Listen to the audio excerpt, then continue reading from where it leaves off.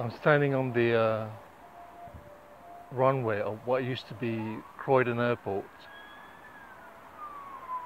This was used during World War II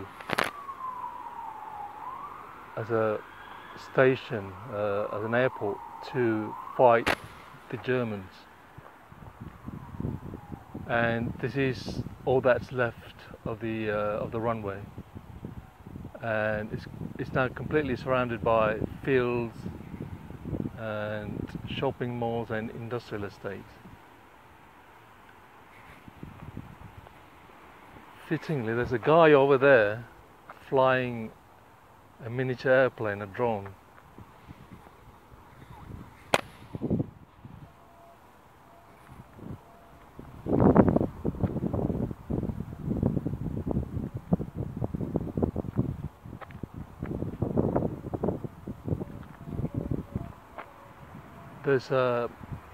There's a monument over there dedicated to this airport and the people who died and fought in Croydon.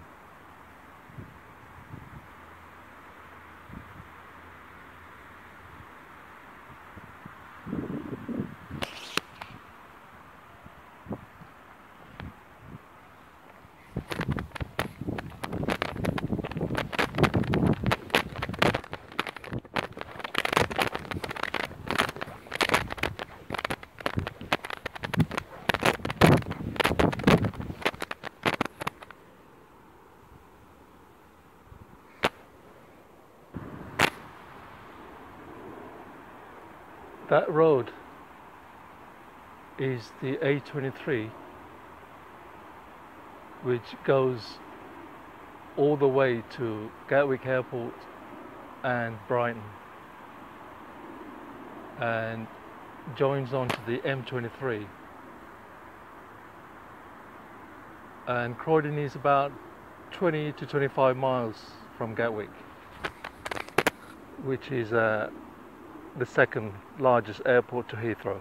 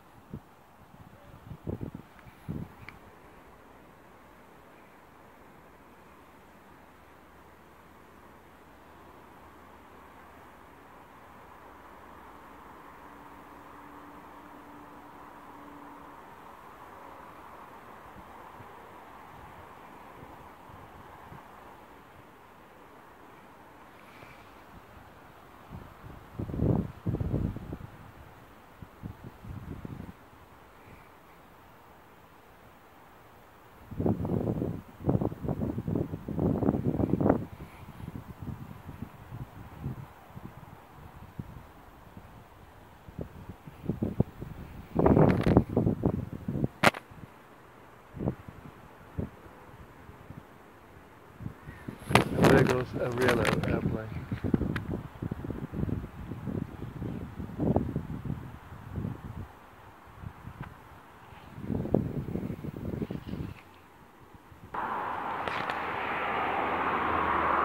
This is the monument dedicated to the pilots and the people who died in Croydon.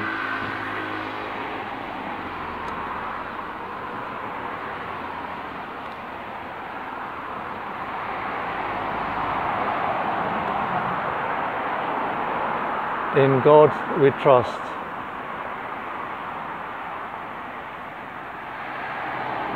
This memorial is in tribute to all connected with Croydon and its aerodrome who gave their lives either in the air or on the ground during the Second World War, 1939 to 1945.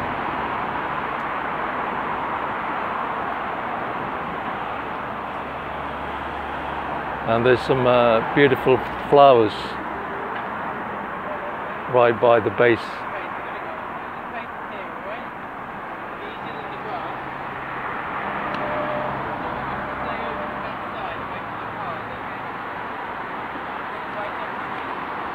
Beautiful.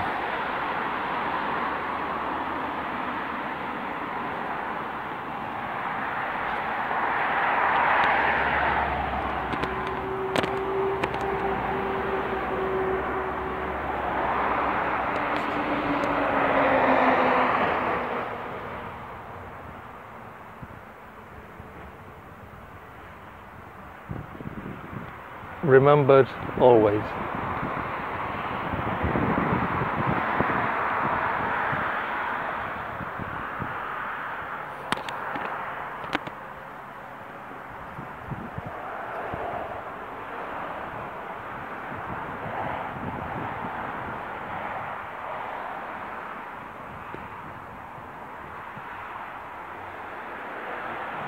The possibility of defeat never existed.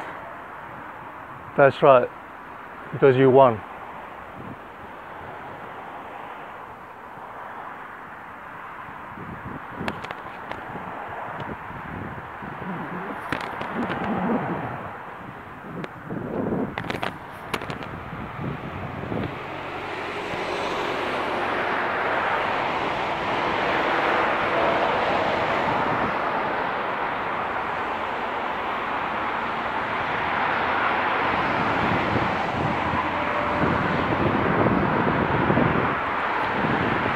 They gave us our freedom. As William Wallace said, you can take our lives, but you will never take our freedom. Braveheart.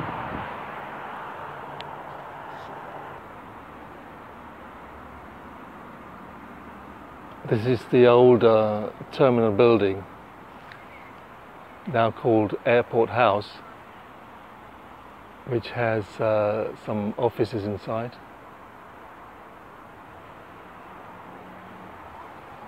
And notice the Art Deco styling of the building.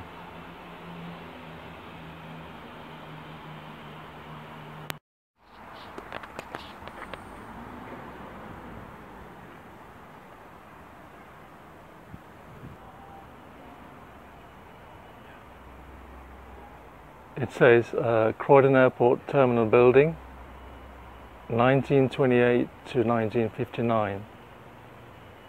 One of the first purpose-built terminal buildings in the world.